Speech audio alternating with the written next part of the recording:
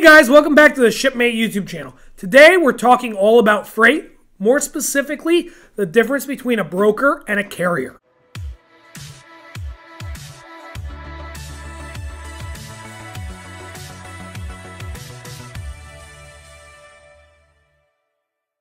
Most people have heard the term broker and carrier, and a lot of people think they refer to the same thing, but that is not true.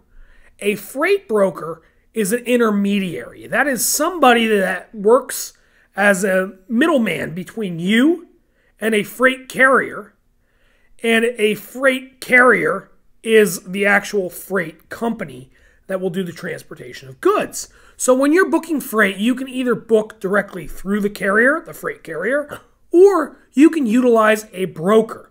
So you might be thinking, well, why would I ever pay a middleman when I can just book the freight myself?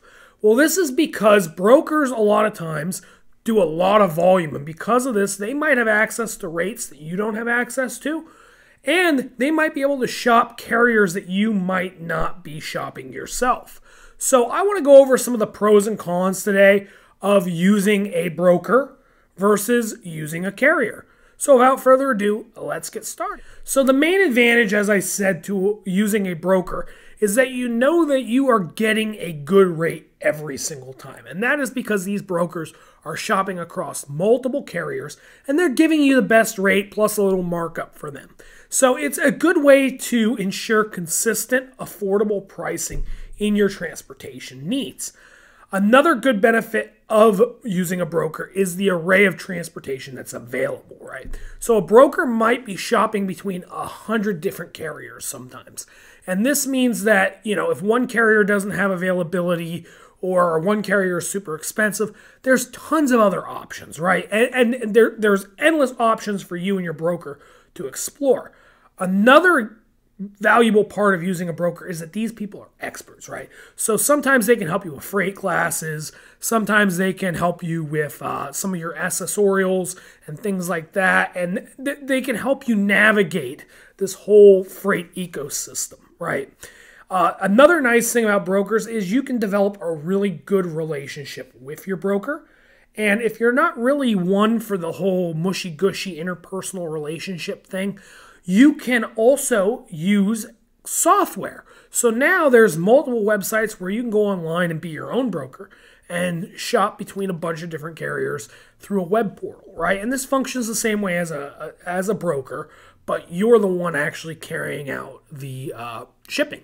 The downside to this is you don't get that expertise, so you might misclass your freight or you might miss an accessorial, which could be devastating in the end.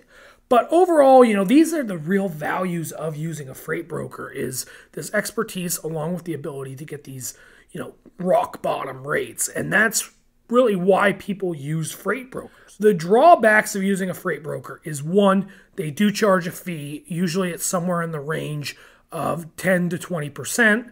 And they'll charge this on top of the freight cost. So you might have been able to get a better deal had you gone out yourself and shop between multiple freight carriers. On top of this, another main drawback is that you might not have a lot of say in what carrier you are using, right? So a carrier might show up that you never used before, or you might be using a cut rate carrier or something in the name of cost savings because the broker is really concerned with getting you the best rate that meets your needs, rather than, giving you that high-end, top-tier service you can expect from some of the more superior freight carriers. So that large array of choice can, lead to some sort of quality issues a lot of times with some of the smaller, less effective carriers. So, this is something to keep in mind when you're using a freight broker, is it can save you money, but sometimes you give up a little bit of that quality control as you're using a larger pool of freight carriers. Now, with that being said, why would you ever want to use a carrier, right? There is an advantage to using freight carriers, right? So the drawbacks are clear. You might pay a little bit more because, you're not able to shop across hundreds, and you're going to have to do the work yourself that freight broker would have had to do. So reaching out to carriers can cost more and take more time. But the advantages to reaching out to carriers is having that quality assurance, right? So you can choose which carriers you're going to reach out to and which ones you're going to avoid, right? So if there's a certain carrier that you really like working with, maybe you reach out to them every time. And there's a carrier you don't like so much, maybe you only reach out to them when you're desperate and nobody else will pick up your shipment, right? So by you reaching out to the carriers directly, you're able to kind of use your own criteria to decide who you want to work with and who you don't want to work with, right? It gives you a more limited pool, but you control what is in that pool when you are shopping rates. Another advantage to reaching out to carriers is repeat business, right? So if you're doing a lot of business with the same carrier, it's like using a freight broker. You're going to build a relationship with that carrier. And when you build a relationship with that carrier, sometimes it leads to better rates. Sometimes they're willing to do things for you that they won't do for other customers.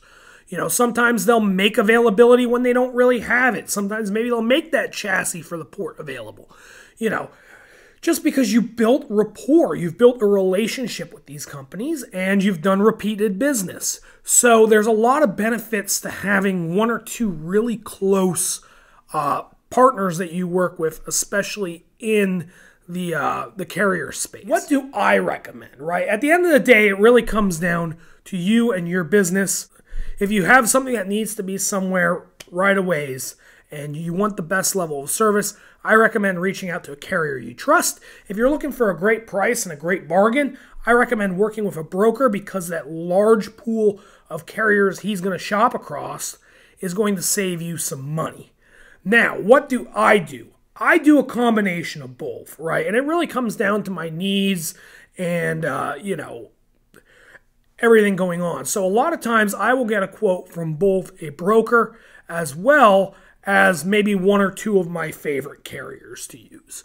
And if that carrier is a couple bucks more than what the broker quote was, I'll usually give the business the carrier that I like to work with because I know they're going to show up on time and I know they're going to do a good job. So, you know, there's a lot of different ways to incorporate both carriers and freight brokers into your logistics puzzle. And by doing so effectively, you can improve your supply chain, improve your transit times, and increase your profitability. So guys, thank you so much for watching this video. If you could do us a favor, give us a like, give us a subscribe, give us a share. We're almost at 5,000. We're just so close, and you could be the one to put us over there. Thank you guys so much for watching, and we'll see you next week.